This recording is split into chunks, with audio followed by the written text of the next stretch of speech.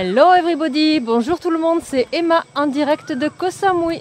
Vous vous demandez comment choisir un bon restaurant à Koh Samui. Vous vous demandez comment trouver un bon restaurant local, typiquement thaïlandais à Koh Samui. Vous cherchez à bien manger à Koh Samui. Vous voulez un cadre différent, directement chez les locaux. Eh bien je vous donne rendez-vous dans cette nouvelle aventure, nouvelle adresse, ici à Koh Samui, en pleine nature. Prochainement, je vais également vous montrer les activités que vous pouvez réaliser à Koh Samui. Alors restez bien connectés.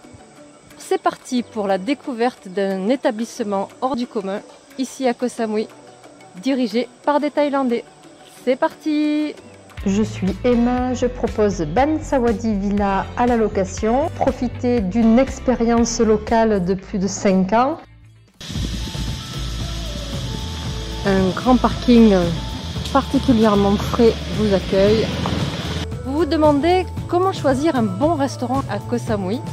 Vous vous demandez comment trouver un bon restaurant local, typiquement thaïlandais à Koh Samui. Vous cherchez à bien manger à Koh Samui. Vous voulez un cadre différent, directement chez les locaux.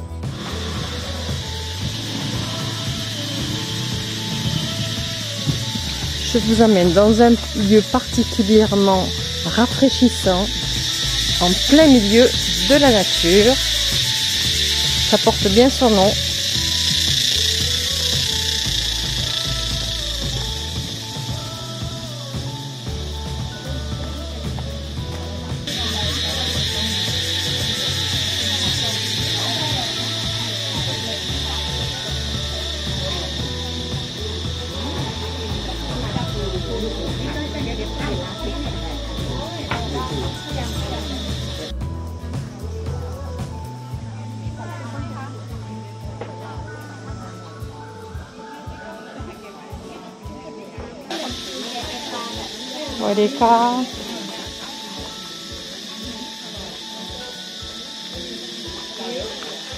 On va commencer par se promener un peu dans le jardin.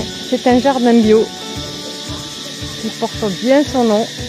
Ça s'appelle The Nature. C'est pas très loin de Fisherman village.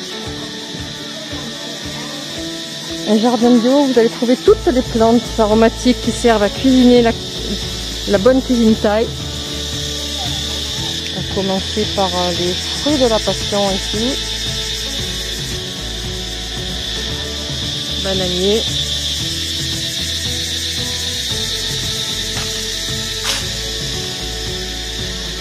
Le traditionnel caprao.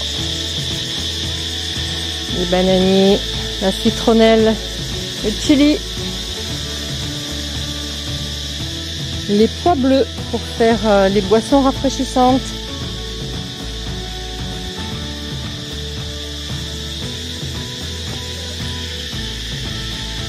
Vous avez tout un tas d'espace pour vous faire quelques selfies, vous mettre à l'ombre et profiter tout simplement de cet environnement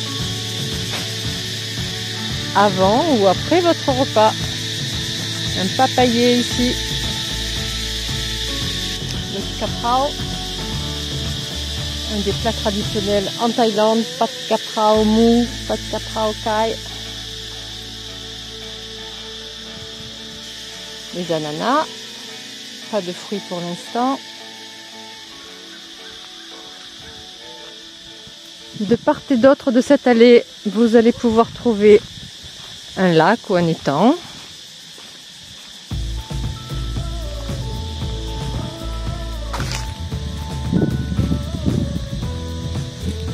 Des hamacs pour faire la sieste.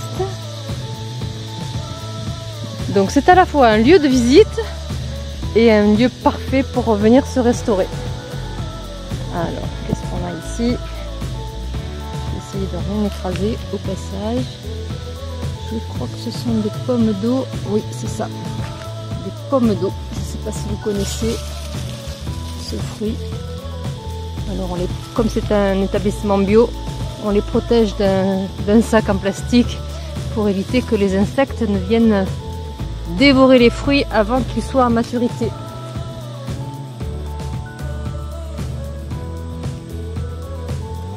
Voilà, et de l'autre côté, eh bien vous avez un champ de lotus, de fleurs de lotus. Alors là il est un petit peu tard pour avoir des fleurs, il faut venir le matin pour qu'elles soient ouvertes, mais je pense qu'on en trouvera quelques-unes de l'autre côté.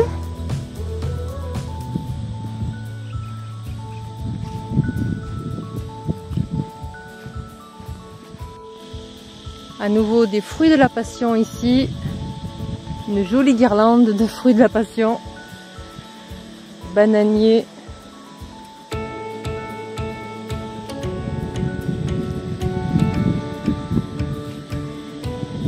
Je pense que ce sont des haricots. Ça y ressemble en tout cas. Oui, c'est ça, ce qu'on appelle en Thaïlande le haricot kilomètre.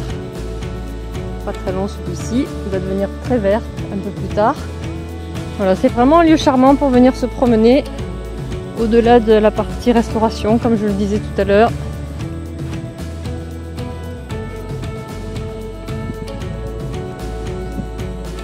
À nouveau un papayer et puis un second ici. Voilà, c'est la sortie.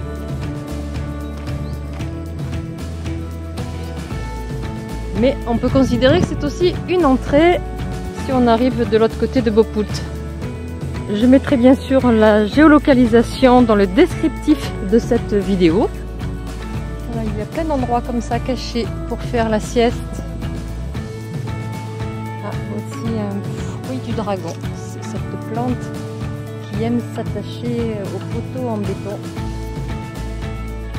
Qui donne des fruits roses à l'intérieur. La chair est rose ou blanche, suivant le fruit que vous choisissez. Petite balancelle.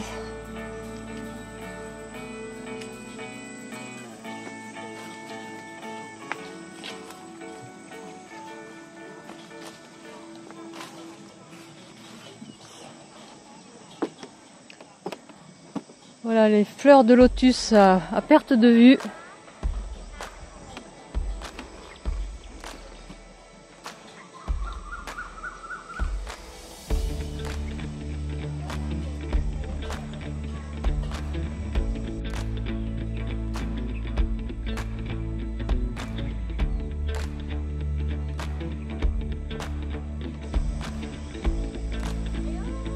Walika.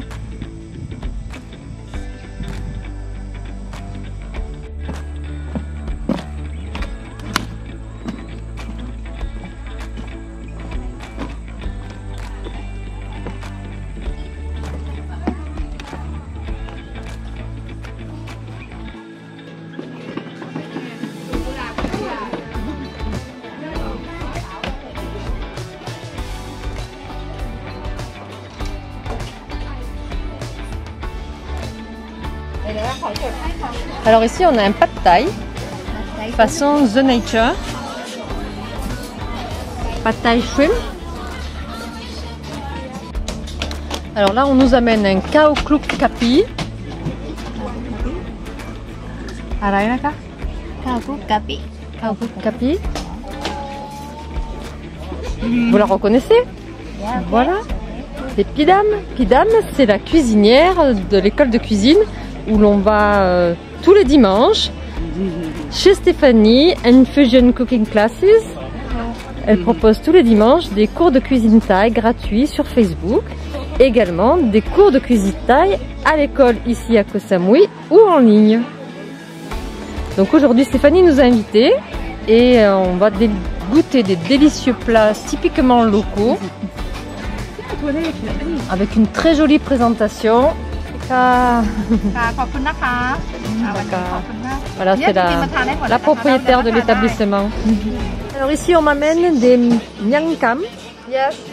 What is it? Can you explain? Miang kham. Can you explain what it is? This is a miang kham we wrapping with butter leaf and have the dry coconut, peanut, and shallot, and ginger, lime, and chili. Yeah, and topping with the sauce. There are lots of herbs inside and a little bit sweet and sour. It's very good taste. Okay, thank you. So much. Yeah. Thank you very and much. The limping is the fruit is the tasty is flower. Ida m'a commandé un jus de mangue frais. Et Stéphanie. Et ici, des pois bleus. Comme vous le voyez, c'est un établissement vraiment paisible. Il fait frais, à l'ombre des arbres. Une décoration assez simple, à base de bambou et de toits de chaume ou de coco. Bambou au sol également.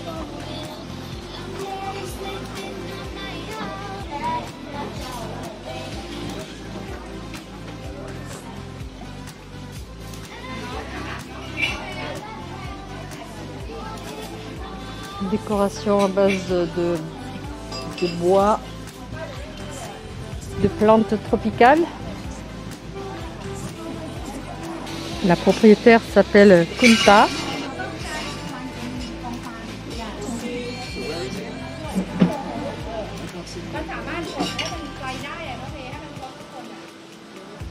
Comme vous le voyez, c'est un établissement où la population locale vient. C'est toujours un bon signe, n'est-ce pas?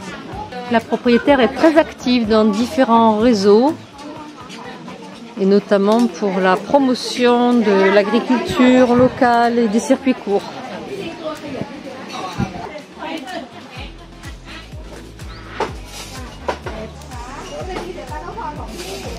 Et à la sortie, si vous le souhaitez, vous pouvez acheter certains produits. Si vous ne connaissez pas, je vous conseille des délicieux desserts à base de noix de coco et quelques graines de sésame. C'est délicieux.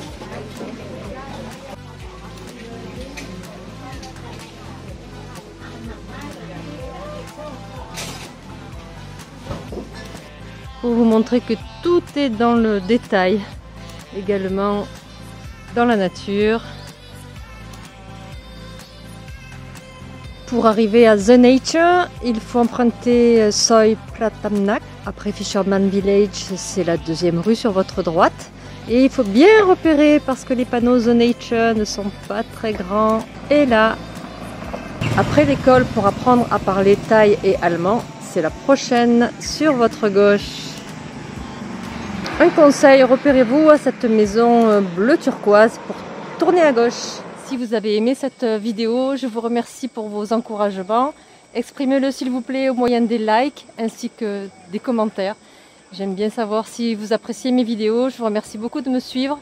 Il y aura d'autres adresses incontournables ici à Koh Samui dans les prochaines vidéos. Et également, je vais présenter petit à petit les activités que vous pouvez réaliser pour vos vacances à Koh Samui, en famille ou entre amis. Je vous dis à très bientôt sur cette chaîne. Bye bye!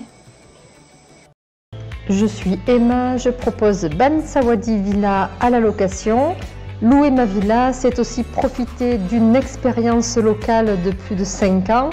N'hésitez pas, j'ai testé beaucoup d'excursions et je connais bien l'île. 5 months at Ban Sawadi Villa. Ban Sawadi was perfect for our family because each child could have a separate room and even bathroom. Location is perfect, very quiet, and beach is nearby, and here is small shop to buy the small things, and everything is reachable from here. I think this is one of the most beautiful beaches around the island.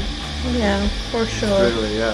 Very good restaurants here at the Yes. Bumpo Beach. You can take good coffee or you can take good food. And basically there are the local restaurants. It means that you enjoy the local cuisine. And yeah, it's really nice place. I think it's a very, very good place where to stay and have great holidays.